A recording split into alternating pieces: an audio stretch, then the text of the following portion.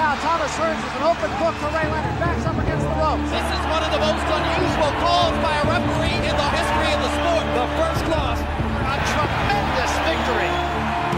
Leonard fighting off the ropes. It happened. It happened. Uppercut by Douglas. Down goes Tyson. Wilson. Right hand shot. Excellent. Knocks out by Tyson. Slumps to the canvas. The champion struggles to stay on his feet. How do you like it? How do you like it?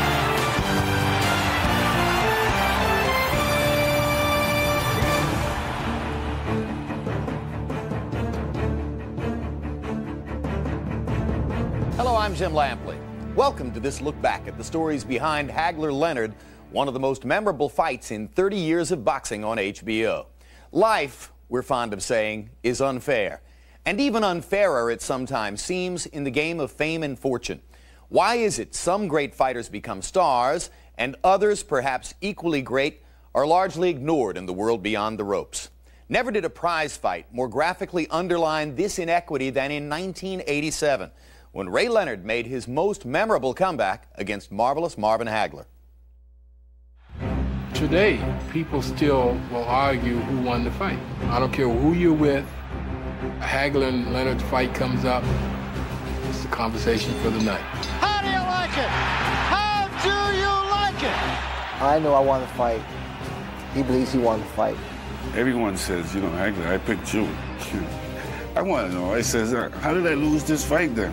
Both fighters think they won the fight. The decision announced on April 6, 1987, assured one man's ascent to greatness, confirming the unfortunate fate of another. But for Sugar Ray Leonard and marvelous Marvin Hagler, the bad blood goes back to the beginning of a long road of disparity. Their conflicting journeys date back to the amateurs, as the show-stealing Leonard embarked upon the golden road to the 1976 Olympic Games. Hagler, an amateur champion eager for a payday, turned professional only to be humbled with $50 fights in obscure arenas. Nobody ever thought of Marvin Hagler as a potential champion. I mean, probably not for the first 5 or 6 years of his career. Ray Leonard, coming out of the Olympic Games, was groomed to be a champion. There was no question about it. He was the golden boy. Ray wins the gold medal, and he's America's hero, and he gets $40,000 for his first fight. Marvin made $50. This guy makes $40,000. He's on CBS, and Hagler's looking, saying, you know, what about me? The skids were greased for Ray, and Marvin, what did he have? Nothing.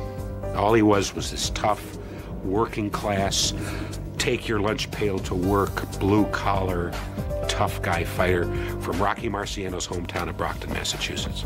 I think Marvin Hagler resented the fact that he had to slog the hard road to get recognition. He had to fight 40 or 50 fights before people would agree that he was a pretty good fighter. Well, I never had nothing easy in my life in the boxing game. Always had to keep jumping hurdles after another hurdle, or always another hurdle.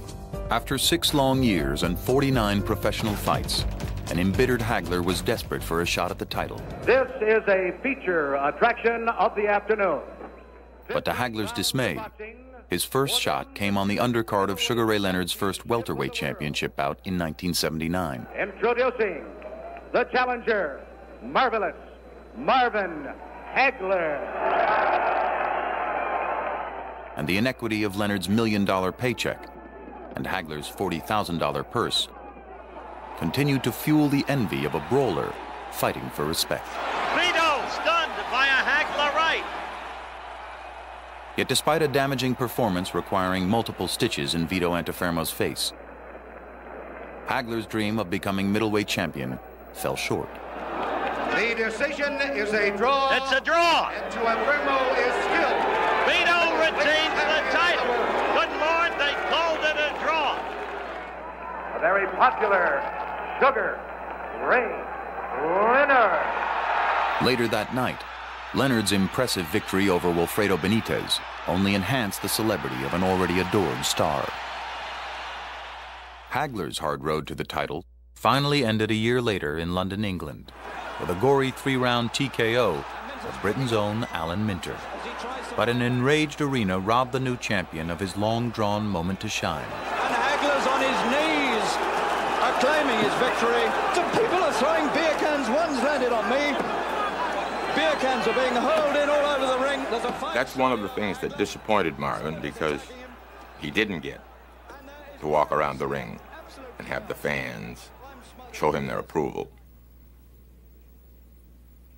Didn't happen.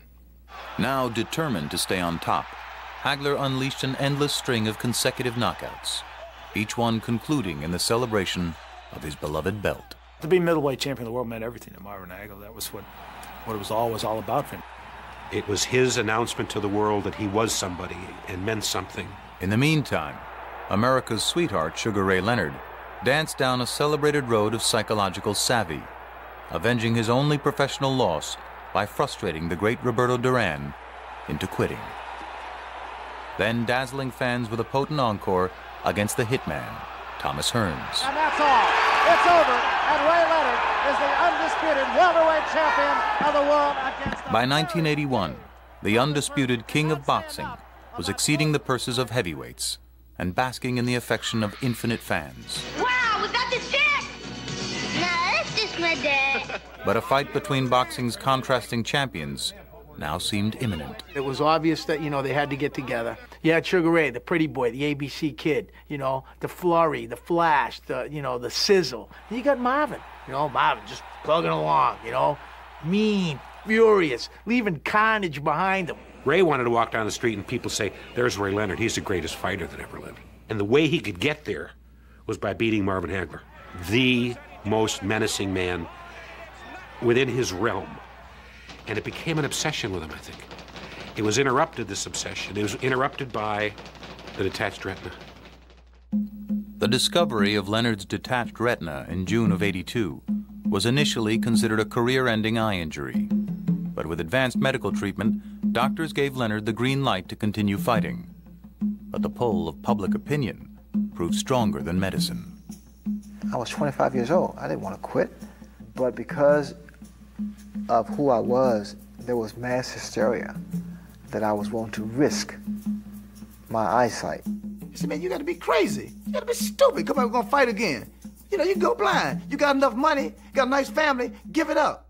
If Ray Leonard does decide that's enough, I've had it, I'm not going to have a go at Marvin. You got to make some of that money. I'm tired of people telling me how generous he is and how good friends we are. If I'm such a good friend, give me that big payday then. That's what we want. We want to show real artists and everything else out there, and I believe that it's us that can do it. All right. I like that. Mike trying to sign me up. With Hagler's hopes running high, Leonard invited Muhammad Ali, Howard Cosell, and 10,000 other friends and fans to a gala ceremony in Baltimore's Civic Center. For Hagler's camp, the personal request of their presence could only mean one thing. We figured that he invited us down to make the official announcement to the world that he was going to challenge marvelous Marvin Hagler. And as I stand here, in 1 second, I'll tell you exactly what I'm going to do. And we sat there with that anticipation as Leonard led us down the primrose path. To Marvin Hagler, a fight with this great man, this great champion, could be one of the greatest fights in the history of boxing. And when we got to the end of the primrose path, he cut off our head. But unfortunately, it'll never happen. Thank you, and God bless you all. Thank you. It was like just a backhander across the face to Marvin. You fool. You fool. You came all the way down here thinking I was going to give you this. There it is. Sugar Ray Leonard has retired. And God bless him, he had nothing more ever to prove. Marvin never, ever forgave him for that. To this day, you say Ray Leonard and you duck if you're with Marvin Hagler. Would you have liked to fight him? Sure. That's an opportunity that I'm going to miss, but I believe he'll be back. Though Leonard's life continued ringside, commentating on the accolades of others didn't sit well for a champion still in his prime. Well, we talk about just how marvelous Marvin Hagler was tonight, Ray. Ray is a guy who needs the spotlight. He's got to have the spotlight. I said, you know what, this is not fair, because I wanted to fight Marvin Hagler. And I figured that my legacy was cut short. Ray wanted to fight. And if he wasn't in the ring, if he wasn't fighting, if he wasn't training for a fight, Ray was not happy. Hey guys, I'm back. Leonard's short-lived return in 1984 against an unranked journeyman named Kevin Howard had Hagler on hand to witness the first knockdown of Leonard's career. And a right hand from Kevin Howard put Sugar Ray Leonard right on the seat of his pants. Leonard rallied quickly to stop Howard in the ninth, but the damage to his pride appeared career-ending. It's just not there. I have retired for good. Leonard's departure for the second time finally left room for a marvelous main event, and 1985's epic three-round war against Thomas Hearns at long last cemented Hagler's coveted place in the spotlight. This one is history. Marvin Hagler, a tremendous victory. That was really his coming out party, and that's what made him a superstar. One should grab oneself one of these Red Guard sports sticks because one would hate to be considered malodorous by one's chums. Now, wouldn't one? But once Marvin started to get national commercials and these kind of things that put him at that Ray Leonard level, you know, then you knew that he had broken through and he was going to stay on top. My God, Tim, what punishment this Mugabe's taking, and he's still there. Reveling in the twilight of his career, Hagler's 12th consecutive title defense came in 1986 at the demise of John the Beast Mugabe. But while most witnessed a raging battle, one man sitting ringside saw only opportunity. It was one of the most brutal, physically exhausting, physically damaging fights I have ever seen. He's got him hurt. He's got him hurt. Mugabe finally goes down. 11th round, Marvin drops Mugabe. And Mugabe sat up like, to hell with this. You know, I'm not getting up. You know, I can't beat the man. And when the ref said 10, Ray stood up, he looked at me and said, I can beat him, I'm going to fight him. People ask me, so you coming back? I said, no, I'm not coming back. But if Marvin Hagler called me, I consider something like that. Ray, then wait about it. I'm not saying, no, JB, listen, we're talking here. I'm not saying I'm coming back. I said, if he should call me, it's something I could really consider. I was home watching TV. They said Sugar Ray Leonard will be fighting Marvin Hagler. I said, what? You may or may not have heard that Mr. Leonard to my left has said that he will come out of retirement to fight Marvin Hagler if Marvin Hagler will fight him. I called my brother. I said, Ray, is that true? He said, yeah. I said, well, who's going to be the warm-up guy? He said, I ain't got no warm-up fight. I'm going straight to him. But the now 32-year-old Hagler wasn't as anxious as before. Undefeated for 11 years, and just 2 victories short of matching the record 14 middleweight title defenses, the veteran champion took his turn to play games. And now there's talk that you might not fight him. Is that true? Well, you know, right now it's really hitting a lot of press. I think basically just has an ego. He's on an ego trip or something. Maybe a little jealousy, or he's missing the limelight a little bit. But the way that I feel about it, I'm just going to sit back and I'm just going to lick my chops. Like that, and just wait. Marvin, it took a long time to convince him to take the fight. He didn't need the fight. He could retire. But such was the power of Ray Leonard that once he started banging the drum, everyone was calling out Marvin Hagler. Aren't you going to fight him? The guy's been retired for all these years. You got to fight him. Good to my father said, Marvin, let's fight him, beat him, and go off into the sunset. After that, I really would have said, okay, I achieved everything that I wanted in this boxing life, and now I can retire and live happily ever after. What a great story, you know. That's what I was hoping for. Ain't nothing else to it. To most boxing experts, Hagler's fairy tale ending seemed secure against a 30-year-old ring-rusted Leonard in his first ever fight as a middleweight. I don't care how good somebody is, it is almost impossible to conceive of somebody coming back at this level after a virtual 5-year and 50-day layoff and fighting at a world championship level. And it was almost like, like going to a hanging. I mean, people were thinking Ray Leonard's not going to win this fight, and, we're just watching an execution here. Marvin was ferocious, and people knew it. And now Sugar Ray was going to find out. Sugar Ray Leonard making his way out of the dressing room and toward the ring.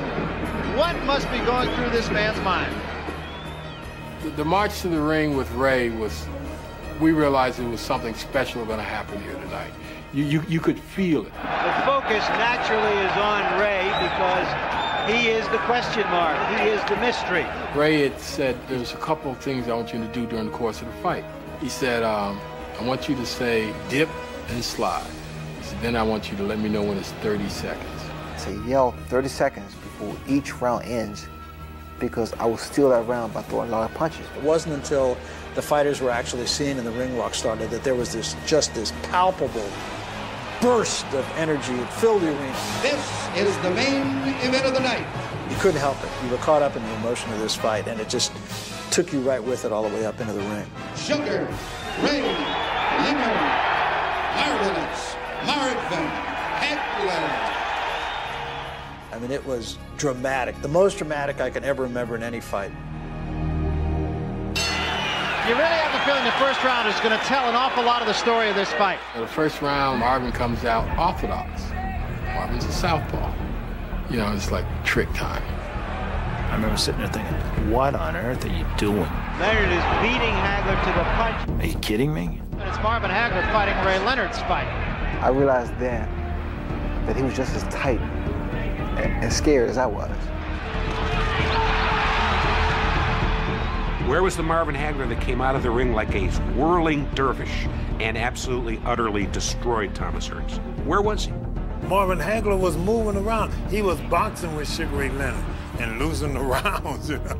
I couldn't believe it. The one thing that is very apparent now is that Leonard is the more confident fighter. I think the way Hagler came out against Leonard was a false attempt to show that I don't even have to box you in my conventional way to beat you. On my card, Barry, Leonard won the first 2 rounds. 30 seconds before the bell would end, all he done that was say 30 seconds, and I would flurry and win that round. 30! It worked like a charm. 30 seconds, boom, round's over. Put that one in the bank. Ding, round 2's in the books. Ding, round 3's in the books. Harold Letterman, how do you score the fight? Larry, I've got all 3 rounds for Sugar Ray Leonard. Fake this sucker, he'll go for it, Ray. Ray Leonard's punches in that fight were louder. It wasn't that they were any more effective than Marvin Hagler's punches. In fact, they absolutely weren't. But they came in bunches. They were pretty flashy. They were easy to see. They were good punches. They weren't just pity-patter punches. They were good, solid punches. A few round-stealing flurries is what he's trying to do. You can't win the fight with pitter-patter. Marvin was the aggressor, and I mean, that's what more or less what I scored on. Marvin's doing his thing. He's pursuing Sugar Ray, and he's stalking him and hunting him down, and he's beating him up. A good right. Very good right. Hurt.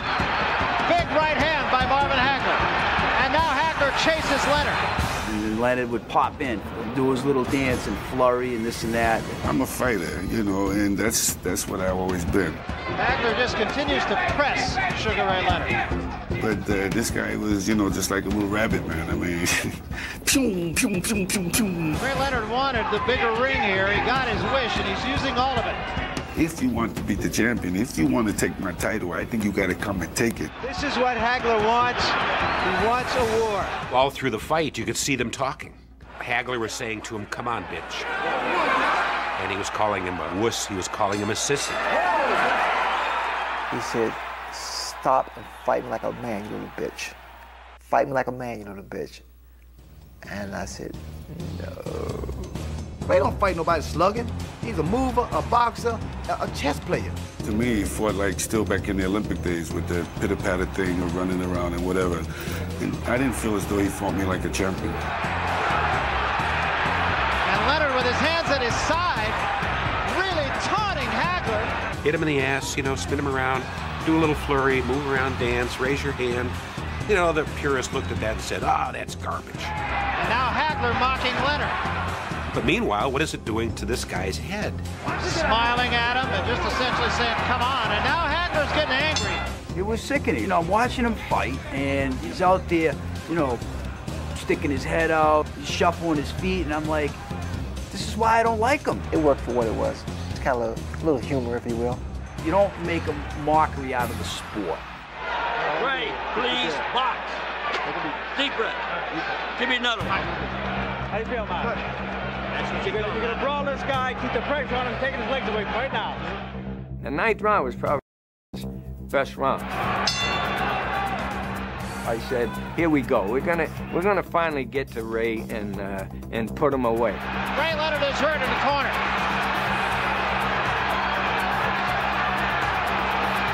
left hand down at his side. Hagler peppering him. All of a sudden, the little fella, bop, boop, bop, boop, bop, bam, bam, boom, backs Marvin up. And now it's Hagler who backs off. Hagler knew then he had to take Ray out sooner or later to win the fight. Ray Leonard's ability to take the punches from Hagler is astonishing, really. No, I think he was dying in there. Leonard just took a deep breath and dropped his arms. Now, whether that was a ploy, we'll find out here. 15 seconds left, round 9. It seemed like every time when I had him going, the bell would ring.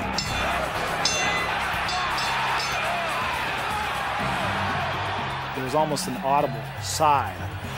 Oh, Blind Ray survived. Oh, Blind Ray survived. He was winning just because he wasn't losing. And how far will Ray Leonard's legs take him? 15 seconds left, round 10. I have it an even fight.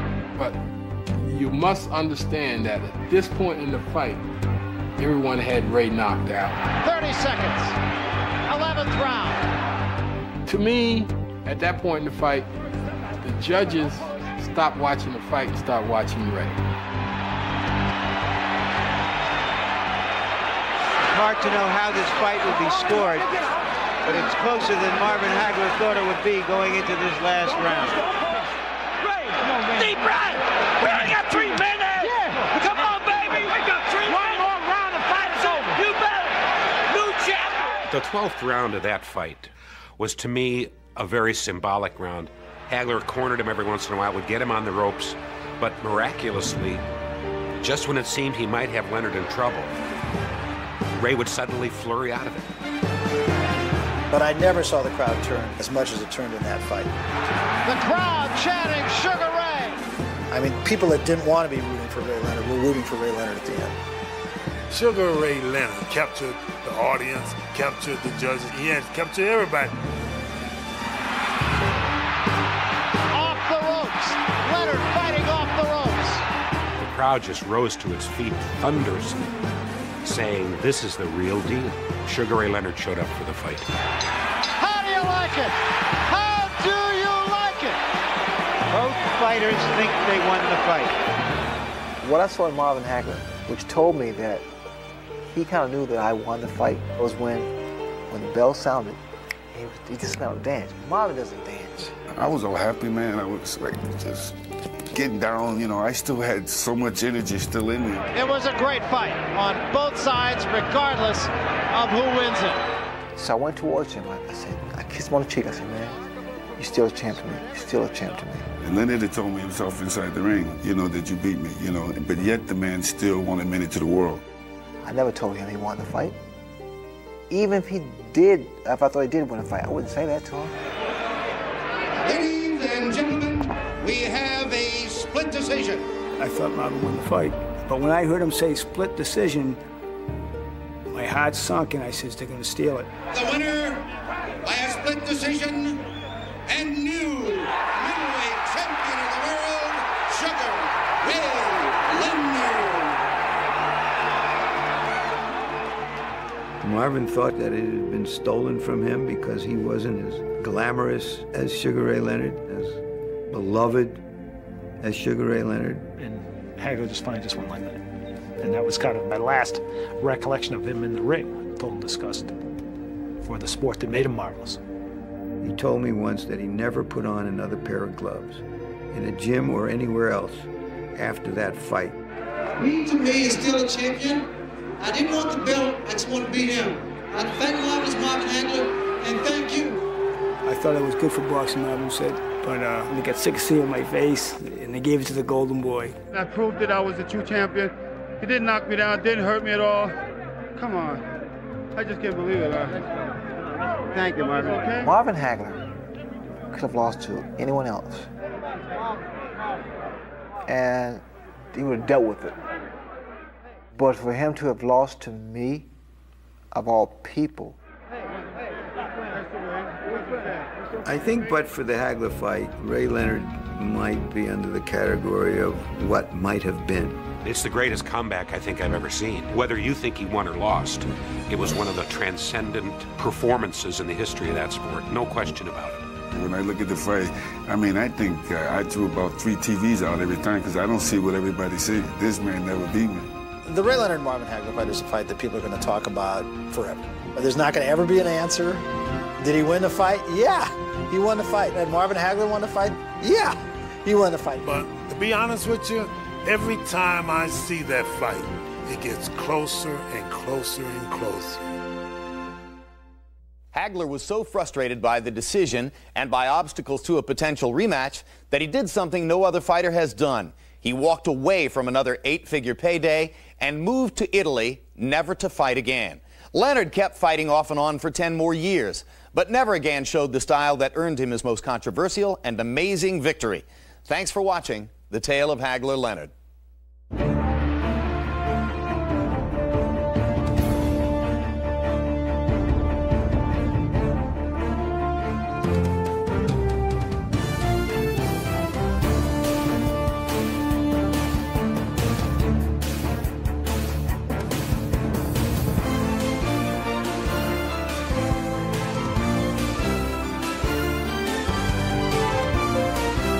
This has been a presentation of HBO Sports, the network of champions.